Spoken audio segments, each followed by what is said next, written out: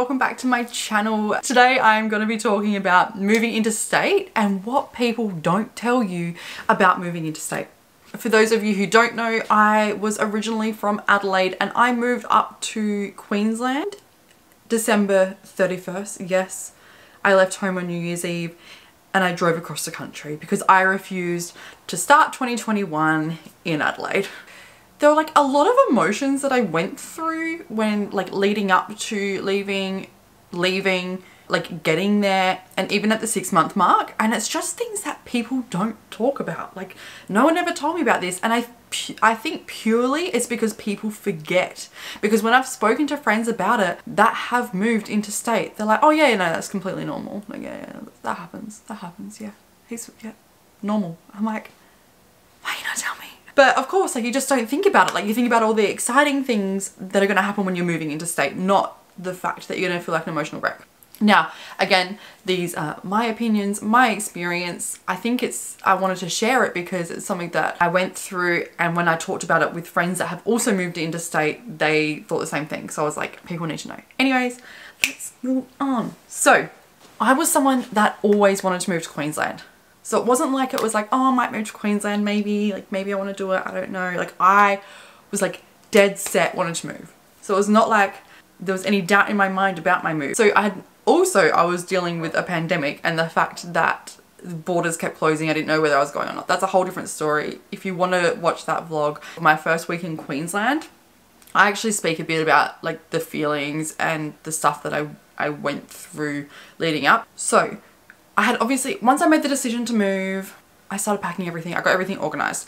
I was fine. I was really, really excited. It wasn't until 2 days before I was leaving and all of a sudden I started getting all these overwhelming feelings. I was like, what are you doing? Is this the right decision? Like, should you be going? Like, it was just full on. And I was like, what is going on? Like, I've always wanted to move to Queensland. Why am I suddenly doubting everything?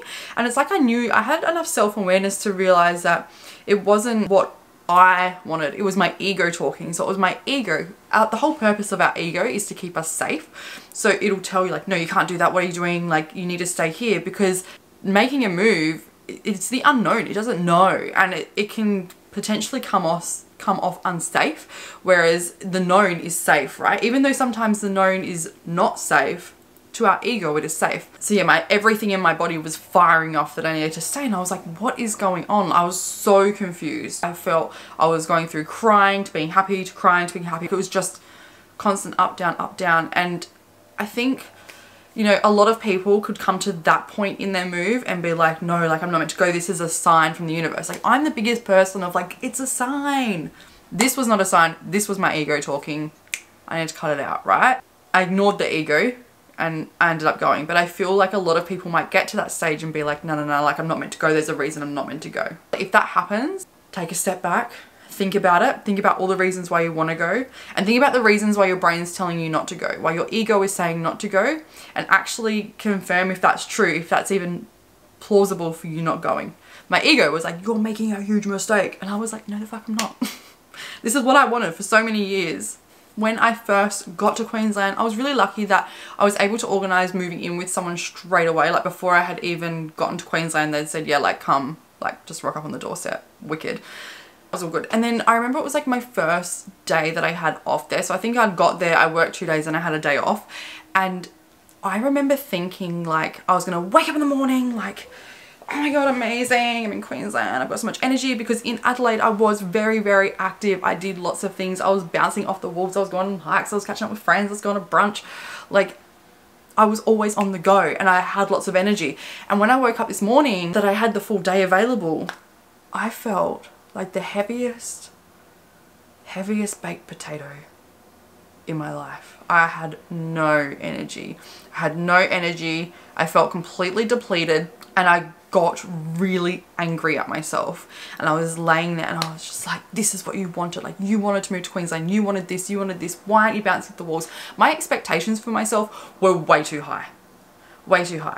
And the fact that my body was just depleted. And the thing is, like, I drove across the country by myself.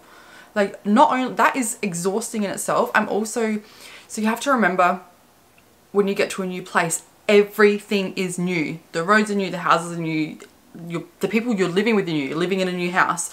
Like, nothing is familiar. So when we go about our day normally, like where we usually live, our brains already calculate everything in. It's like pushes it out. We don't need to know about what's happening because it's just normal, right? And we only take in new information. When everything is new, it's exhausting. When you first move there, those first couple of weeks, it can be exhausting. You're just depleted. Everything's new. It just takes a lot to take everything in. And I think it's different. Like when you go on holiday, like, because you think, oh, when I go on holidays, this doesn't happen. Like, it's exciting. But even though that is reality, yes, when you're going on holidays, it's not your like full-time reality and you know, like holidays are exciting. And don't get me wrong, moving is exciting as well. It's just like it's different and it's just exhausting. So I just didn't feel like myself for a good 1 to 2 weeks. I remember I did speak about it in my first week in Queensland vlog, and I actually watched that back the other day and I was like, oh my gosh, I'm so glad I filmed it. And I do, if you are planning on moving interstate, I do highly recommend that you do some personal video blogs or journaling, just, you know, even for yourself, so you can reflect back on it, because you will forget. You will forget how you felt in those times, because if I didn't make such a conscious thought process about it, there's no way I would have remembered that. And that's hence why no one tells you when you're moving interstate about these things. So the one thing that I did to help myself with this is I set myself some intentions that I was going to be kind to myself for that week. I mean, I should be kind to myself every week, but like more kind, you know, just let yourself relax. You don't have to be climbing mountains and making friends and going out to brunch and like doing all these things that you had planned to do or that you did back in your old life. So it was just setting that intention that I'm going to be really kind to myself and let myself take that time. But yeah, it was hard because when I first moved, I just expected that I was like, you're going to be living the best life.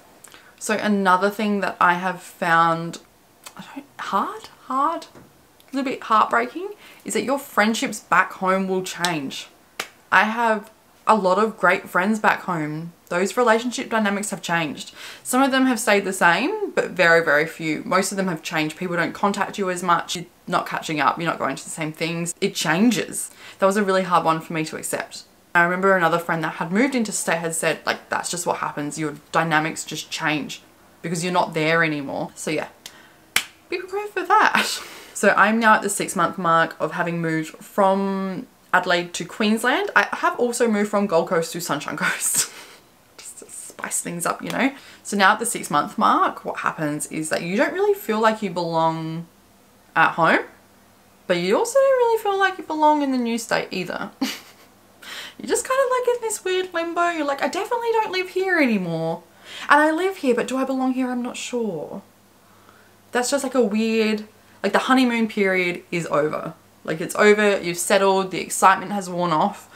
You're just like living your life.